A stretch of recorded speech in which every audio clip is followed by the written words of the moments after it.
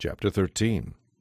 Among the prophets and teachers of the church at Antioch of Syria were Barnabas, Simeon, called the Black Man, Lucius from Cyrene, Manaen, the childhood companion of King Herod Antipas, and Saul. One day, as these men were worshipping the Lord and fasting, the Holy Spirit said, "Dedicate Barnabas and Saul for the special work I have for them." So after more fasting and prayer, the men laid their hands on them and sent them on their way. Sent out by the Holy Spirit, Saul and Barnabas went down to the seaport of Seleucia, and then sailed for the island of Cyprus. There, in the town of Salamis, they went to the Jewish synagogues and preached the word of God. John Mark went with them as their assistant. Afterward they preached from town to town across the entire island until finally they reached Paphos, where they met a Jewish sorcerer, a false prophet named Bar-Jesus. He had attached himself to the governor, Sergius Paulus, a man of considerable insight and understanding. The governor invited Barnabas and Saul to visit him, for he wanted to hear the word of God. But Elymas, the sorcerer, as his name means in Greek, interfered and urged the governor to pay no attention to what Saul and Barnabas said. He was trying to turn the governor away from the Christian faith. Then Saul, also known as Paul, filled with the Holy Spirit, looked the sorcerer in the eye and said, "You son of the devil, full of every sort of trickery and villainy, enemy of all that is good, will you never stop perverting the true ways of the Lord? And now the Lord has laid his hand of punishment upon you, and you will be stricken a while with blindness." Instantly mist and darkness fell upon him, and he began wandering around begging for someone to take his hand and lead him. When the governor saw what had happened, he believed and was astonished at what he learned about the Lord. Now Paul and those with him left Paphos by ship for Pamphylia, landing at the port town of Perga. There John Mark left them and returned to Jerusalem, but Barnabas and Paul traveled inland to Antioch of Pisidia.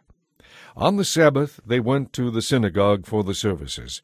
After the usual readings from the books of Moses and from the prophets, those in charge of the service sent them this message: "Brothers, if you have any word of encouragement for us, come and give it." So Paul stood, lifted his hand to quiet them, and started speaking. "People of Israel, and you devout Gentiles who fear the God of Israel, listen to me.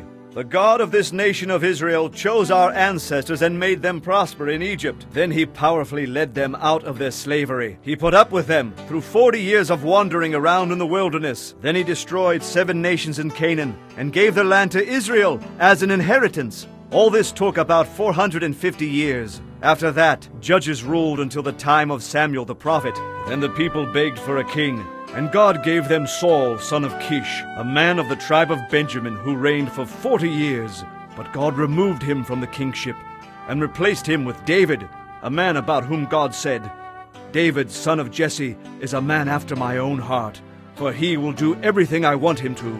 And it is one of King David's descendants, Jesus, who is God's promised Savior of Israel. But before he came, John the Baptist preached the need for everyone in Israel to turn from sin and turn to God and be baptized. As John was finishing his ministry, he asked, 'Do you think I am the Messiah? No, but he is coming soon, and I am not even worthy to be his slave.' Brothers, you sons of Abraham, and also all of you devout Gentiles who fear the God of Israel, this salvation is for us. The people in Jerusalem and their leaders fulfilled prophecy by condemning Jesus to death.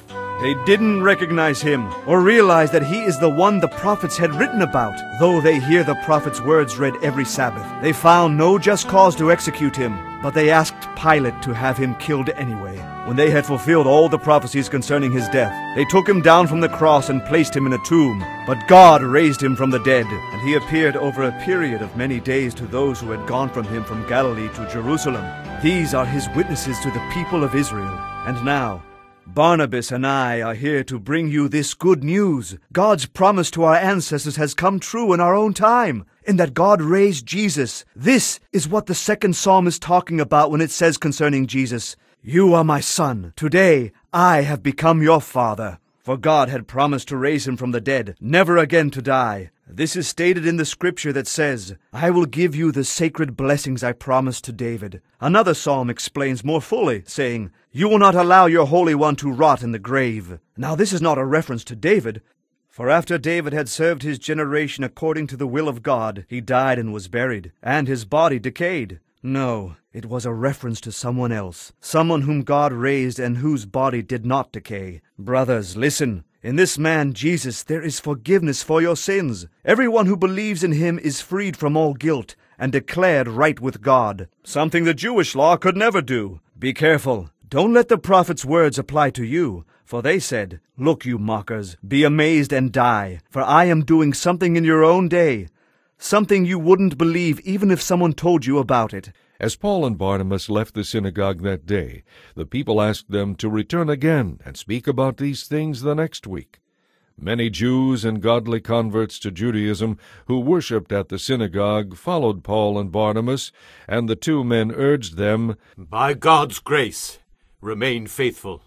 The following week almost the entire city turned out to hear them preach the word of the Lord. But when the Jewish leaders saw the crowds, they were jealous. So they slandered Paul and argued against whatever he said. Then Paul and Barnabas spoke out boldly and declared, It was necessary that this good news from God be given first to you Jews.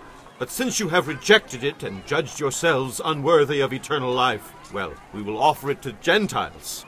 For this is as the Lord commanded us when he said, I have made you a light to the Gentiles, to bring salvation to the farthest corners of the earth. When the Gentiles heard this, they were very glad and thanked the Lord for his message. And all who were appointed to eternal life became believers. So the Lord's message spread throughout that region. Then the Jewish leaders stirred up both the influential religious women and the leaders of the city, and they incited a mob against Paul and Barnabas and ran them out of town. But they shook off the dust of their feet against them and went to the city of Iconium. And the believers were filled with joy and with the Holy Spirit.